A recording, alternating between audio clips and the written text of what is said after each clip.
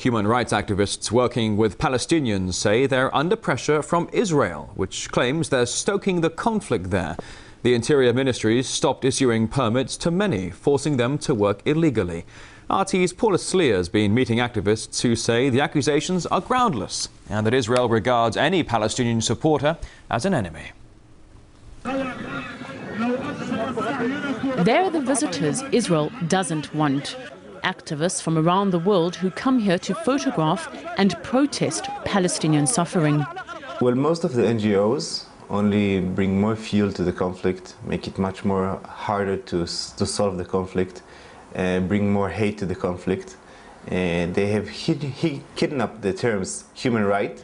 Which is why, from the beginning of the year, the Israeli Ministry of Interior started withdrawing work permits from international NGOs.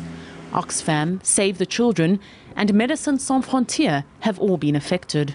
Anybody who voices a pro-Palestinian view, anybody who supports justice for Palestinians and Palestinian refugees is an enemy of Israel and quid pro quo a terrorist. I simply don't buy it, and I don't think there's evidence of it. Some volunteers say they have no choice but to do their work illegally. Emily's origins are Palestinian, but she can't live here because she can't get a visa. For a while, she managed to evade the Israeli authorities by leaving and returning every 3 months and lying to them that she lived in Jerusalem. But they eventually cottoned on and have given her 1 month to get out. The more visas you have on your passport, the harder it gets. And I think for me initially it was more being overwhelmed and really understanding, which borders to use, how to talk to the soldiers, what to say, what not to say. NGO Monitor is an Israeli organization that tracks non-governmental organizations working in the area. Its staff won't speak on camera, but they haven't shied away from writing on the net. This website accuses several charities working in the West Bank and Gaza of having links with terrorist organizations. Here it says that the Palestinian Children's Welfare Fund owns a hate-filled website dedicated to the glorification of jihad and the denunciation of Israel.